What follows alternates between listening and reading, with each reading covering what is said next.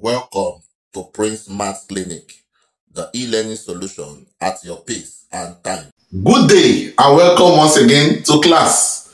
In today's lesson, we shall be looking at how to find the value of x in this particular question.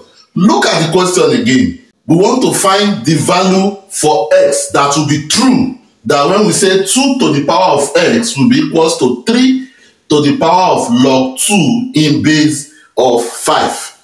So let us find out the correct answer to this particular question. But before then, if you are yet to subscribe to this channel, kindly do so by clicking on the subscribe button, and also do well to share it as well with your friends and loved ones. So follow me as we go into the solution. We were given that 2 to the power of x is equals to 3 to the power of log 2 in base of 5. The first thing to do when we are confronted with a challenge like this is to take the log of both sides.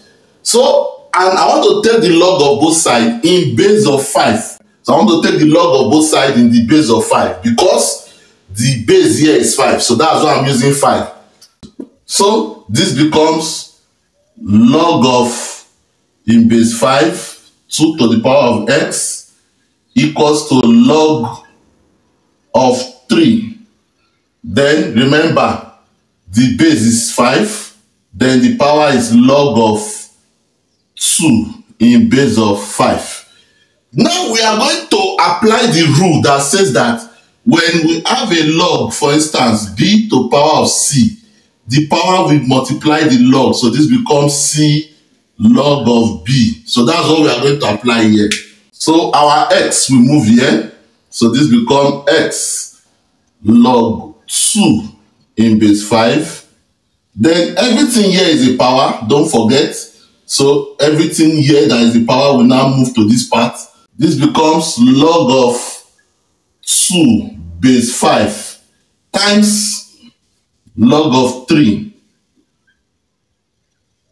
in base of 5. Good. So what do I do next? I want to obtain the value for x. X is multiplying this.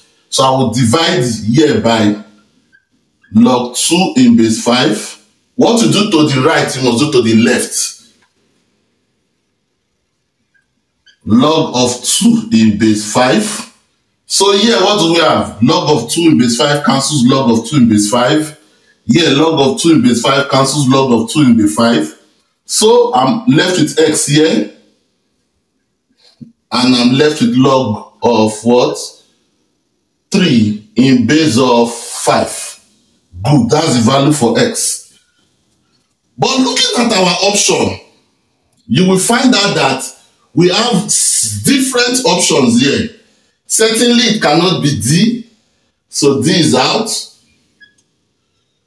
It cannot also be A, so A is out.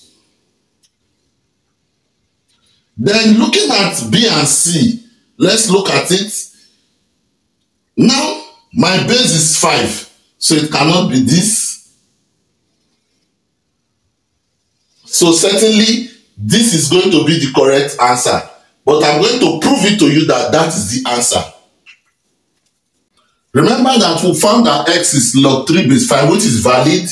But because this option, this answer is not here, they gave it to us in a different form. And I'm telling you that this is the correct answer. I want to prove this to you that this is the answer. So what do? I know that we have a law in logarithm that says if I want this base, for instance, this particular log to express it, I can express this log in this form. That this is the same thing as log of 3 over log of 5. Then I can put it in base 5. They are the same thing.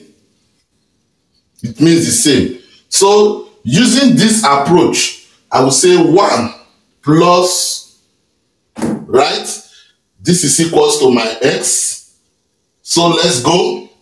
Therefore, x is equals to 1 plus, we know from the law of logarithm that if I have log a over b, it means log a minus log b, as long as the bases are the same.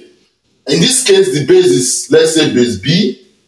So this is b, this is b. And we know that there's a rule that says when the base and the log are the same, it cancels out, it becomes 1. We are going to apply that here.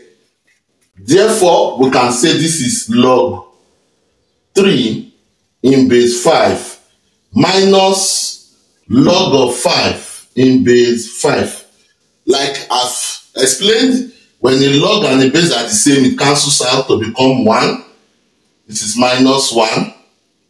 This is 1 plus log 3 in base 5. Right? So therefore, 1 will cancel 1.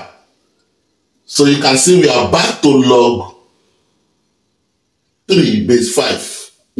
So it means that B is the correct option.